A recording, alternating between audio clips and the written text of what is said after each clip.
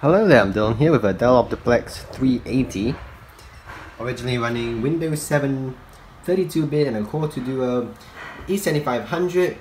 This Dell Optiplex 380 now runs Ubuntu 20.04.1 LTS. Here are the system specifications.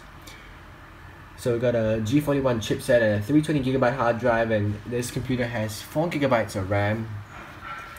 Overall system performance is acceptable, and there is no driver problems. It's a stable system.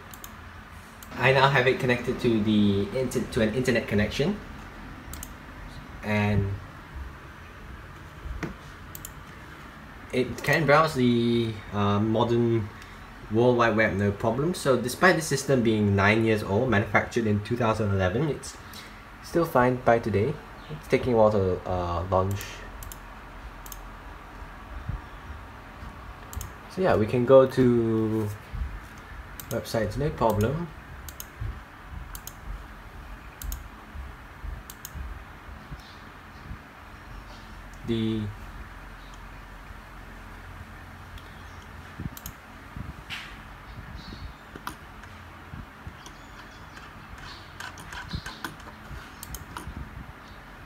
If we go down to software and updates,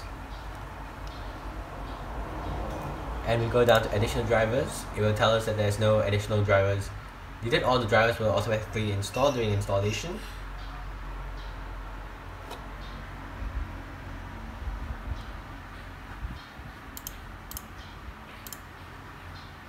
Alright.